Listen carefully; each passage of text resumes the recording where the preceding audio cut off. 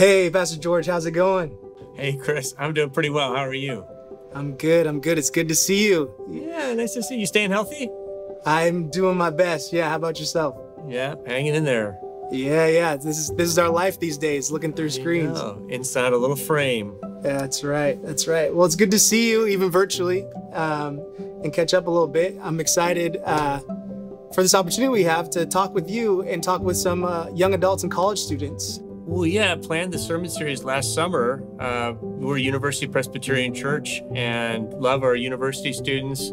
You know that. You work with them every day. And that transition is such a huge leap across an abyss from university to the rest of your life. I caught a series of articles in the New York Times called Life After College is Weird. And I thought, yeah, it really is weird. Would love to talk about that. How does the gospel speak into a big transition like that? And then all of a sudden we have COVID-19. It's weirder than it's ever been for all of us. And so I thought, what can we learn from our students and young adults as they face and navigate this transition? That's awesome. Well, I'm excited to hear from them and connect you with some of our students and young adults. And so if you're ready, I'll invite them into the room. They're in the waiting room right now. Sound good? Let's bring them in. Yeah. Let's bring them in. All right. Hey, good to see you all. Guys. I will let you each introduce yourselves, maybe your name, if you're in school, where you're going to school, if not, what you're up to right now in life, and maybe just tell us where you're coming from right now. Hello, my name is Nishadi. I'm a junior at UW. I am currently at the Palmer House, my humble abode. Hello, I'm in California. I just graduated from UW last quarter, so this is my first quarter non-school. So I kind of forgot everyone had to take finals. Oh, you want to see? There you go. Here's all my friends I'm talking to. And I am a nanny right now for shelter in place. And so This is my last week, and I'm kind of sad. But next week I will be fully able to engage, but today I will be mostly listening. But nice to meet you guys. Or see you again. Hey everyone, my name is Miko. I'm a senior at Seattle U, and I'm currently in Las Vegas. Wow. Las Vegas. Dude, yeah, it's like 106 right now. Nice and toasty. Yeah, I'm a junior at UW as well, and I'm currently in Seattle, in the Queen Anne area to be specific. Oh, awesome. Sweet, Tori. Well, glad you are here as well. And then Pastor George, I'll let you introduce yourself and maybe just share a little bit of your hope for this time. Yeah, thanks. Well, thank you, everybody, for joining me. I'm really looking forward to getting to know you better. I'm a husband of Ann Hinman, have 3 young adult children, 2 of whom graduated from college just last May. So they are trying to negotiate this transition themselves and sheltering in place with my wife, Ann.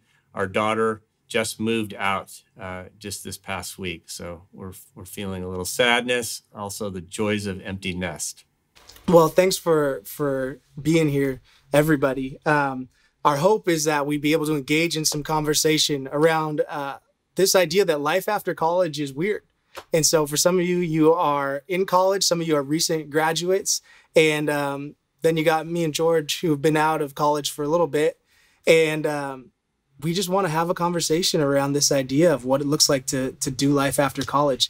And for anybody else that's watching this, we just want you to know that whether you are in college, in high school, not in school, out of school, wherever you're at, I think we're going to have some good conversation that'll be applicable for anybody who's listening in on this. So I just want to get us started with this simple question of how do you know when you're an adult?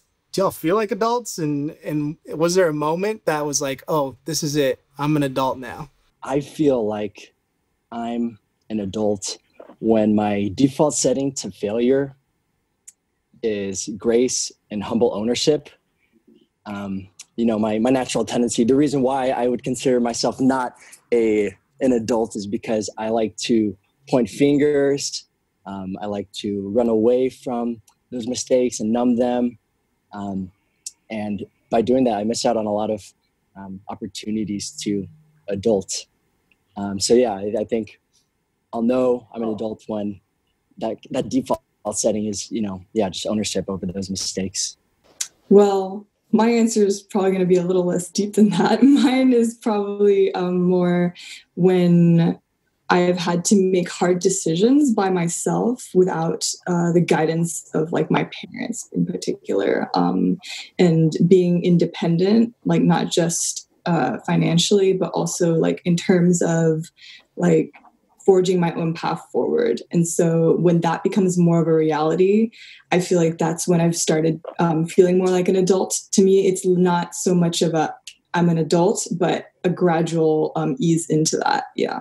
I'm curious, George, when did you realize you were an adult? Yeah, I mean, I think in my generation, it was defined by, you have a job, you have a place to live, you have a stable community of friends, and a sense of independence. Not sure those metrics are the same these days. For your generation, a lot of people in the class of 2020, that job is a little bit harder to get. And does that mean you're less of an adult? Marriage is coming later.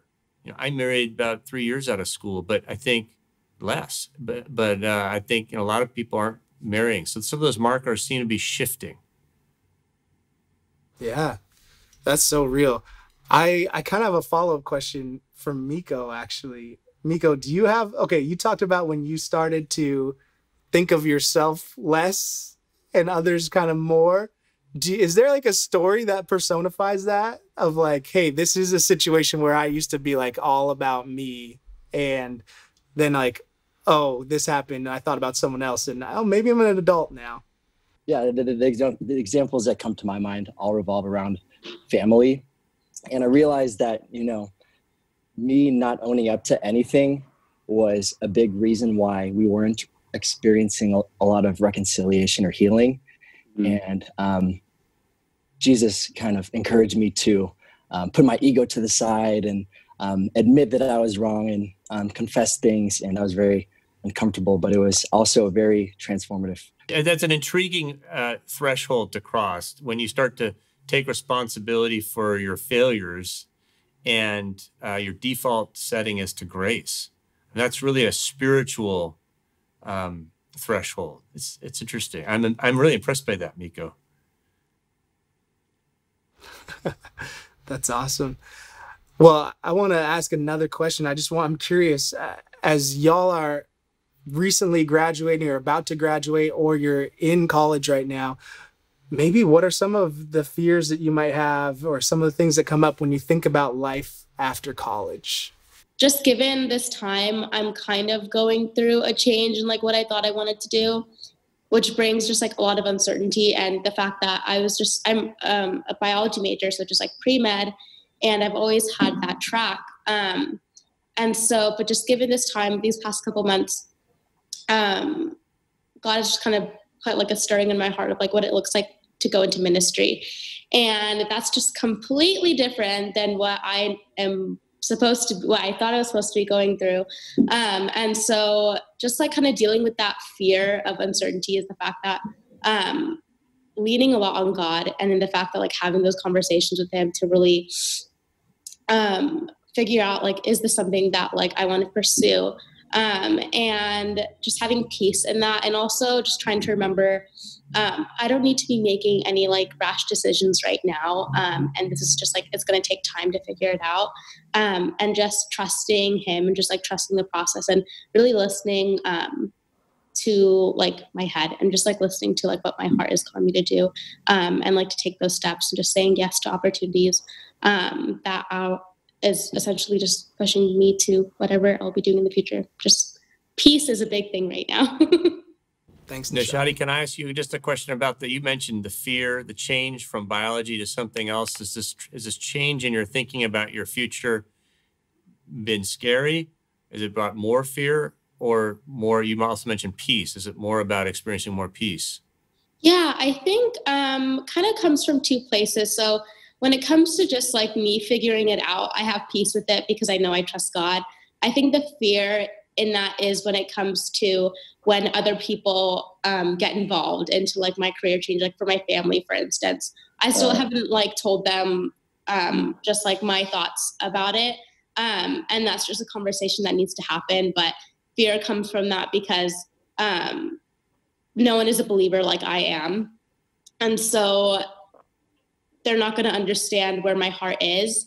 And so that's the scary part. But again, just like peace just comes into that, because at the end of the day, like, I'm working for his kingdom, and I just know, like, if someone is questioning what I'm doing something for the greater good. And like, I know I'm doing something right. If something who isn't a believer is just like questioning something of what I'm doing. So that's where the fear comes into that. A lot of prayer, definitely, for those conversations to come. Thank you. I think the hardest thing is pretty similar to what you're saying, in that in finding like the right path for me to go down.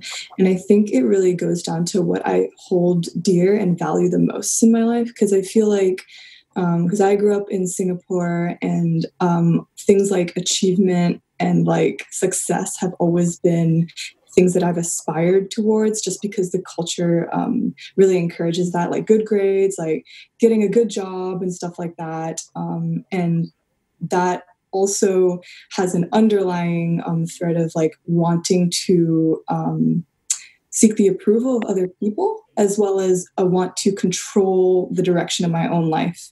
It's like a funny thing in Singapore where we'll be like, oh, it's like the typical path for you to graduate from a good college, and I get a good job, and then get married. And it's just all seems to be like a path that's like laid out.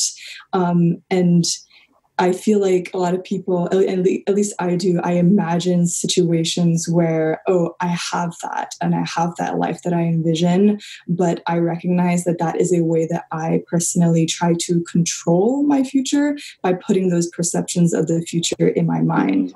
And so in order to really go down the path that God wants me to go down, I've really been trying to pray and like think about, okay, like what talents do I have specifically that he wants to grow out, that he wants me to use? What opportunities has he given me in my life, and what path is he putting me on?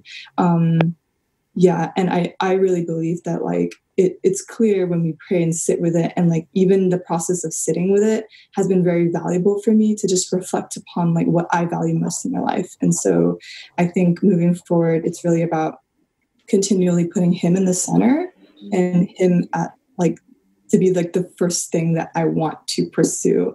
And that would, everything else, like control and like seeking other people's approval, while they are good to a certain extent, that they would be second place as compared to him. One thing that I have been talking about with my friends who are also graduating, seniors or already graduated last quarter or the quarter before, is a lot of us have this fear of lack of structure after college. I think in college, and when you're kind of in that age thing in between high school and whatever comes after that, whether you're in school or not, there are like support systems, and there is the Palmer House, and there are people who are paid like third to hang out with you, and they ask you about their lives, and they want to be invested. And I think a lot of us are feeling that like, okay, so what's next? Like, how do we stay community? Like, how do we stay in community at this pace or at this level? And I think a lot of us have gotten comfortable in the fact that community finds us rather than we need to go find community.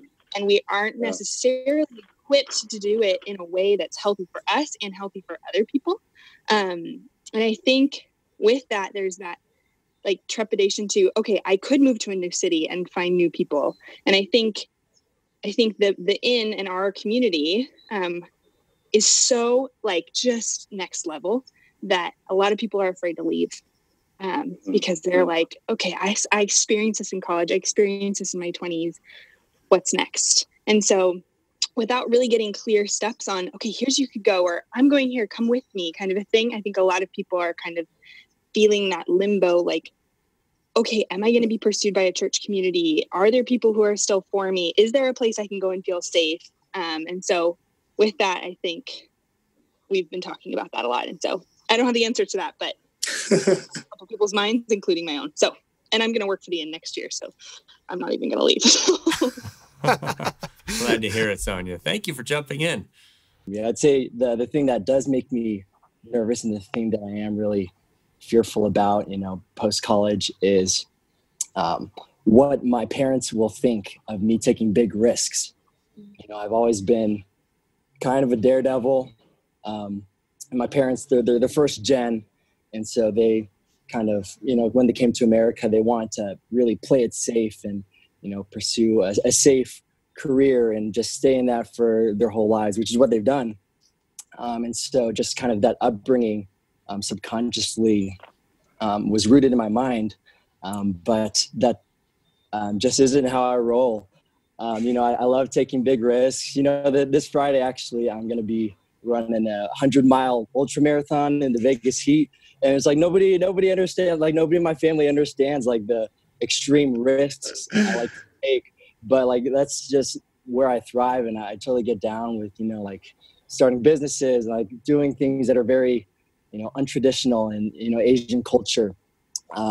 But it does deep down concern me and make me nervous, just because, my parents have really sacrificed, a lot to, give me the life that I have now. And I don't want to, disappoint them. And I really want to, make them proud of me. And I really do value what they think. But it's just tough because, my mom the other day, she was like, "Hey, Miko, have you thought about what you're going to do like after college?" My friend, she's a bank teller and she like knows a lot of accountants. And in my mind, I was like, dude, that sounds like death by paper cuts. I would never be able to do that. I mean, my uncle is an accountant. I love him, but I don't like playing it safe. So yeah. What looks like an ideal job to you from where you sit today, Miko? CEO, Miko Ministries.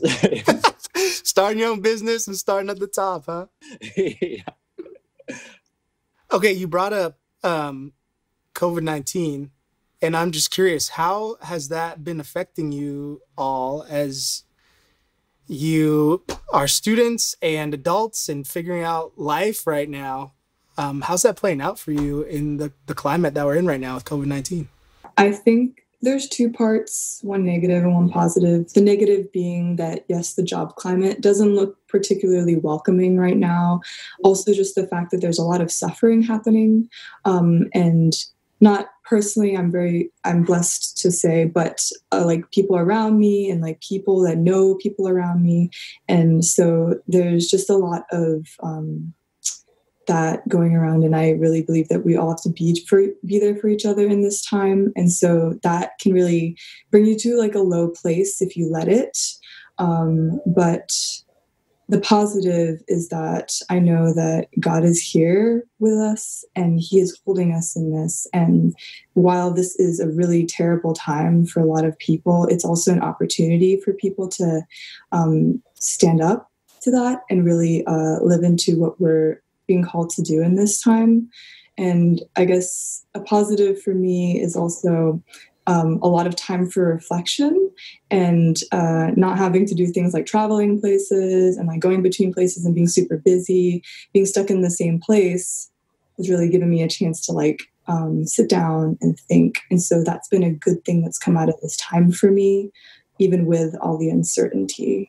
I'd say that the two things that happened in COVID that have really taken me kind of aback was I'm at home. I am with my family nonstop. It's been like over 60 days now. And with that, being in this space of post-college, but not yet professional, I am having to figure out with my family what it looks like for me to have an adult relationship with them in a way that works for them and in a way that works for me. And so we're engaging in all sorts of interesting conversations I like the norms we had when I lived here in high school are totally different now. Our communication is different and we're having to engage in those conversations rather than run away from them.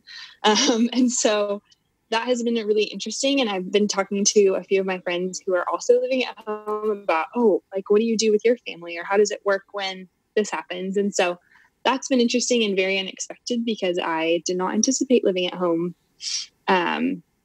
post-college for more than, a week at Christmas and a week at Thanksgiving. And so that has been really interesting. And the second thing that's kind of shifted in my life, apart from moving away from my friends, is I have not made a new friend in 2 months. Really? I have not made a new relationship. I have not met anyone new. My circle, my sphere of influence has stayed exactly the same.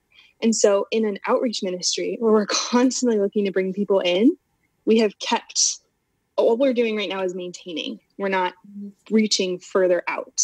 And so that has totally changed everything I've thought about the Young Life College team, about outreach ministry, because we're used to like, oh, invite someone new, invite them in. And right now people aren't really doing that. You're kind of just maintaining until we're allowed to engage with new people. So those are, I would say, the two biggest things that have changed in COVID. I guess it's lucky in your case that you hadn't moved to another city where community wasn't pursuing you. And, imagine yourself sort of locked down without that stable group of community that you had before. It'd be really hard to make new connections, wouldn't it? Well, Pastor George, I'm just curious if you have any questions or thoughts or responses to any of this. Thanks, Chris. I mean, just a reaction. I'm very impressed. I love the way there's a spiritual maturity that you all are bringing to this that I didn't have when I was going through that transition myself. I didn't grow up in a Christian home. I was new to Jesus. And I wish I could say I had the kind of maturity that you guys have. But what's impressing me is that you're all mentioning your parents. You're negotiating a new relationship with your parents and didn't expect to necessarily be at home. There's some challenges that come with this and being near your parents. Also, some opportunities I'm hearing. Miko, you're working on your relationships with family, and sounds like you're being really intentional about that. Nishadi, I remember going through my own call to ministry, and my parents didn't understand that at all. Some of the hardest conversations I can remember were those conversations that were about me kind of having adult relationships with my parents in a new way, but also about them trying to understand this crazy, wacky path that I was, I felt like I was called to. They wouldn't have understood that. But just interesting that you're with your family in one way or another and working with their expectations for you. Yeah, it is so true. I feel like that is such a big piece of any transition in life, or anytime you're stepping into a new phase, is expectations. And they're going to be there, whether you are aware of them or not. And so I think it's just really cool even hearing you guys articulate some of those expectations or hopes, whether you have been aware of them heading into this next phase of life or not. They're there, and it's cool hearing you all talk about it. And if I were to try to summarize, you could just tell me if this rings a bell or not, if I'm missing it. But it seems like in every case, the question is, am I about to do what I want to do and feel is important to do, or am I about to do what somebody else thinks I should do? Am I doing what I'm doing because it's me, or am I doing what I'm doing because someone else thinks this is what I should be doing? It seems like you're all wrestling with that one way or another. Does that sound right? Yeah, I think you hit it right on the head. Wild stuff. I love it. Where does Jesus meet you in that? Where do you meet Jesus in that? As you kind of hold your own expectations and others' expectations simultaneously, what does it look like for y'all to seek the Lord in the midst of that? I think for me right now, I'm just kind of, and I always have been, just like wrestling with like trust. And just because I pick and choose the places where I want God to be present, and then I take and control the places that I don't want him to be in. And that goes with just like my future and like school. And so I'm like, just like slowly learning what it looks like to just like really give him all the control, just like all the trust in that he has in his hands, like, and it's already set out and laid out. It's just like what I do next. And like, it's like, in ways that like, what am I trying to say? Yeah, I don't know. I'm wrestling with trust, and I'm just like, it's scary, but at the same time, it's like, cause also it's me, but also I have to think about like the other people too. And like, I have to think about like my family and like what they have set out for me. And I feel like I'm disappointing them. And like, also I'm a people pleaser. So it's like, if only one person is upset, then I feel like I have to like just drop everything. And so that's just kind of like where I am right now. But then also in the fact of like prayer has been really huge. I always feel like I don't know how to pray. I always struggle with praying sometimes, and like I can't articulate what I'm going through, or I can't like really articulate what I'm feeling, and that's super frustrating. But just the constant reminder of like, there are times where I literally just go to God. I'm like, God, hands up, like I don't know. Simply the words like I do not know. But allowing him to move through that space, and then just like knowing like he knows like what my heart needs right now, and like I don't need to articulate it because he already knows, and just like trusting that too. And I think where trust comes from is just like how the fact that like where I am today compared to like where I looked at myself like a year ago, I didn't know that I was going to be here. And I've moved through so much and gone through a lot, and like it just like it kind of just like reiterates like just like how great he is, and how much he is moving and like just working, even though it seems like it's like silent, but then just looking at all that change that's happened literally in like a year, like not even a year, it's like 9 months, is absolutely incredible. So trust is a really big thing, and prayer. So. Super helpful, Nishadi. Thank you. The way that I've really been trying to seek out Jesus in all this has been through rest and stillness.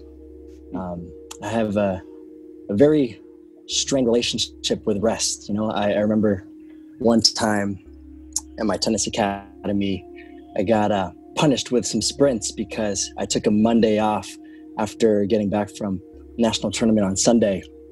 And so what the Lord has really been showing me in this season of life of balancing my own expectations versus the expectations of others is that when I pursue rest and I pursue stillness, all of those fears and doubts and anxieties kind of just fade away as I just rest in God's presence and rest in his goodness.